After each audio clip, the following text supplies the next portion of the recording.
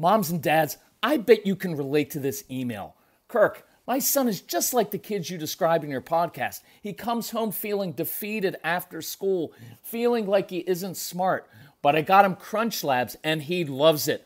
Building the new toy and watching Mark Rober makes him feel smart. And then he explains, talking a million miles a minute, like our kids do, all the cool science facts he's learned. It's like I get my real kid back when he's building his Crunch Labs toy. And that is exactly why I was so psyched when my niece first told me how her son loves Crunch Lab. Confession, this is the one sponsor I wanted more than any other because it's such a perfect fit for our kids. So go to crunchlabs.com/calm and you'll see why. Crunch Labs is a STEM monthly subscription build box for kids. Your kids get a really fun toy in the mail every month. And what kid doesn't love that? And then they put it together by watching a step-by-step video from former NASA engineer Mark Rober, where he teaches all the cool physics that make the toy work. Mark's passion is helping kids think like engineers. And this helps your kids develop resilience and problem-solving skills while having a ton of fun. Get your kids something they will actually love, use, and look forward to getting all throughout the coming year. Build your child's confidence now. Visit crunchlabs.com/calm and get your kids Crunch Labs today.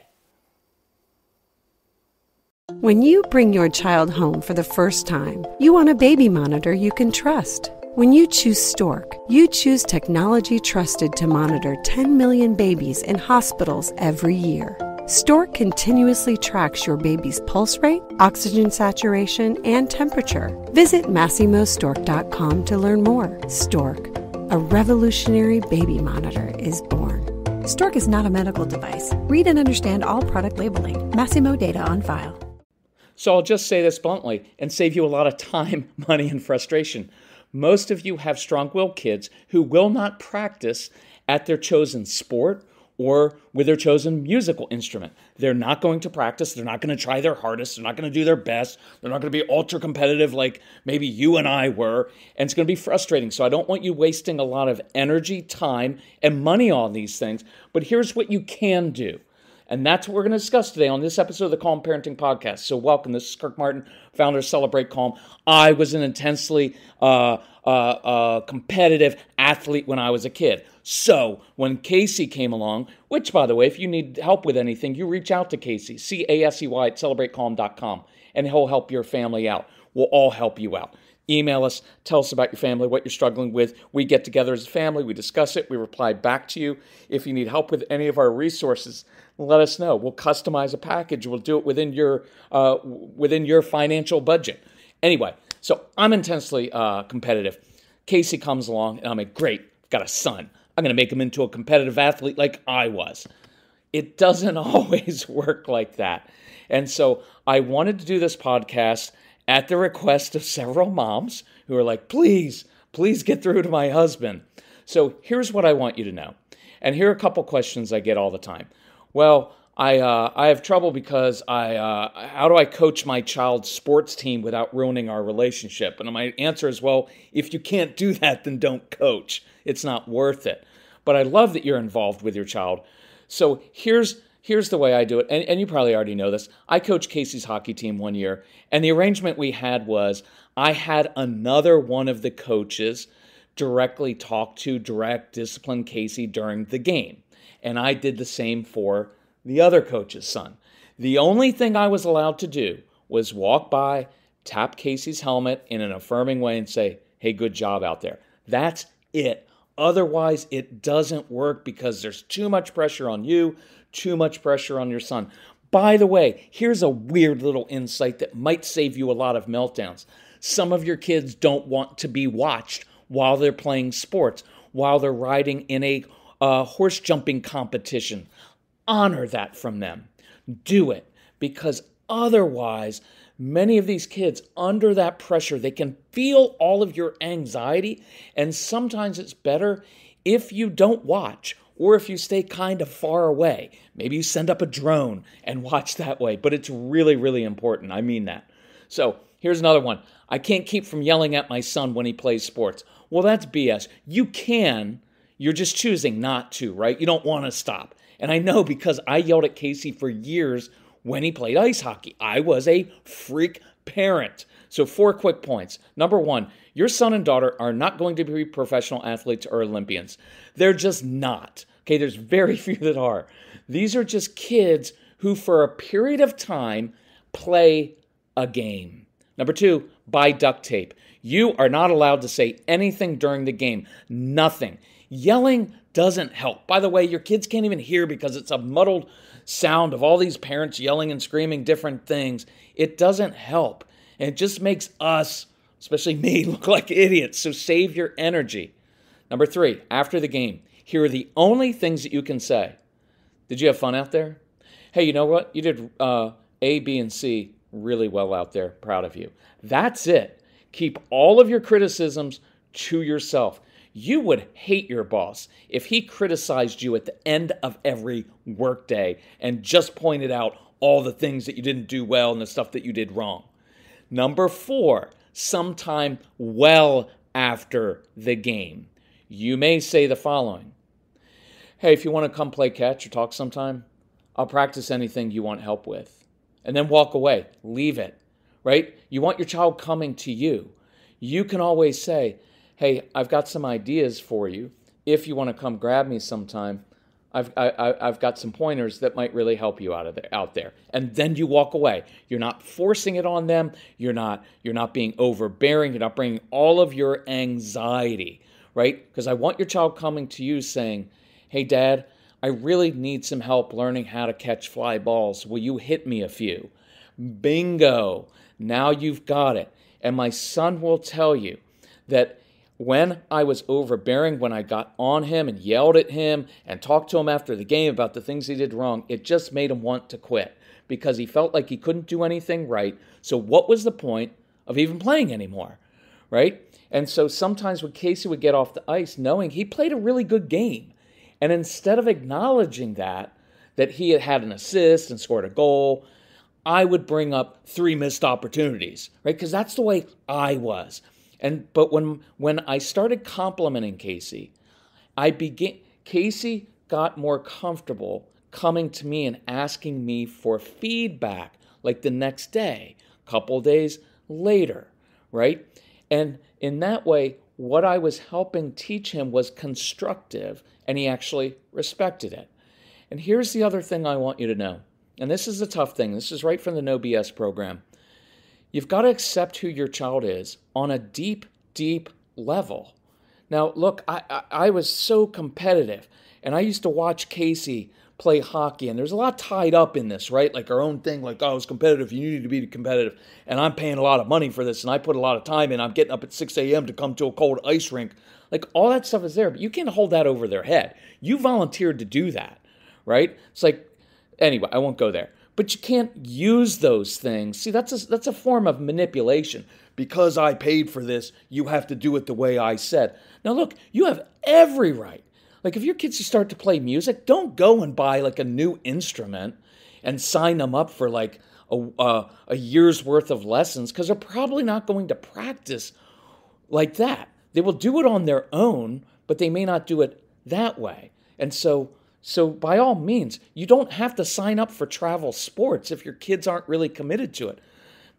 What we ended up playing was house hockey, right? The house league. You can play a lower league. You can play rec league, right? So you're not obligated to pay all this money, but you also can't reverse use it to try to control them, right? And so I remember exactly where I was. I can feel it. It is probably now 15 years ago when it hit me that I had to accept Casey as he was. He was playing ice hockey in Ashburn, Virginia. And I remember I was on the south end of the rink, and I had tried lecturing, encouraging, cajoling, bribing him into being that competitive kid. And I was walking toward this end of the rink when an opposing player skated around my son, who was on defense, and scored a goal. And my son told the kid, hey, nice goal. I wanted Casey to put that kid's head into the glass. Right? I want him to, you don't tell him it's a good goal. Next time you just smash that kid. And that's the day it finally sank in. My son just doesn't have that killer instinct that I had for ice hockey, for sports. It's not who he is. It's not who he would ever be in that sport. And when I just started to relax with him and enjoy him, he started asking me for pointers, for help. And then what eventually happened? He stopped playing ice hockey, travel hockey, and he started reffing hockey games. Guess what? He was a phenomenal ice hockey ref. You put your kids in positions to succeed according to their temperament, according to their natural gifts, talents, and passions. My son was decisive. He's very strong-willed. He was a great ice hockey referee. He got to wear a striped shirt, blow a whistle, and put other kids in the penalty box, which is where he was used to living, so to speak. And he was fantastic at it. He didn't get intimidated by coaches or fans yelling at him. He was oppositional. He liked it. He was phenomenal. And he started earning money from the time he was 12, and he invested it, most of it in Apple stock, and he did really well with that. Right? So here's what I want you to know, though, on the back end of this. I'm visiting Casey right now. He is 28. Do you know what my son, who when he was a kid was lazy, didn't try his hardest, was never going to be successful, you know what he does every morning? He gets up at 6 o'clock in the morning and he does ski mountaineering. You know what he does? He hikes up mountains out in the Tetons. He hikes up large mountains on his skis through the snow in 0-degree temperatures, right? And then he skis back down. And he does that before I'm even up in the morning out there. He is highly motivated by it. He's extremely good at it. He's a phenomenal skier, but he's also a good thinker. And he knows how to read the snowpack, and he knows how to maneuver, do all these things that I have no idea about. And it's interesting, isn't it, that he chose something that I wasn't good at to be really into. And I think there's something there, because for many of us who are either type A, maybe you're a professional of some kind or highly educated, and your kids know they're never going to live up to your standards, so they choose something else. Just watch that. It's a really good insight. So he chooses skiing. Guess what? I'm not a great skier. I was a fantastic athlete as a kid, but we never learned how to ski. So learning how to ski in your 50s isn't that much fun. So he is teaching me. He is now in the role of teaching me, and guess how he's doing it? Slowly, patiently. It is a beautiful thing. Yesterday, we went up. It was the two of us. It was on a Tuesday. There weren't many people up there, and he stayed, and I kept saying, Casey, I'll do a few runs by myself. Just go do the hard runs. Go do the stuff you want to do. No, Dad, I'm really enjoying this. I want to teach you. And he goes down the mountain slowly with me, left, right, and he's teaching me and encouraging me, and I fall, and guess what? He comes up and tenderly, sweetly helps me up. Dad, you can do it. Put your thing over here. Exactly how I didn't do it when he was a little kid. He is doing it better than I did, and we had a phenomenal day out on the slopes. I finally kind of almost got it. Like I actually almost enjoyed it because I did it well. But what was most meaningful was watching how much time he took with me, how patient he was with me, teaching me. And see, now that's in the No BS program as well. It is one of the best ways to bond with your kids, especially a strong-willed kid, is let them teach you something. Right? That way you're not all your anxiety and all overbearing and always picking out what they're doing wrong. It gives them a chance to show their competence and show what they can do. It is a beautiful, beautiful thing. So moms, dads, enjoy your kids. So final thing I would say is this. For the next week, stop picking out everything that they're doing wrong or everything they're not doing that you want them to do, and begin just affirming what they're already doing right now really well. They will respond to that. It will build trust. It will build your relationship, and everybody will be happier. But you've got to learn to control yourself. If we can help you with that, you reach out to Casey and email him and say, thank you, good job being so patient with your dad.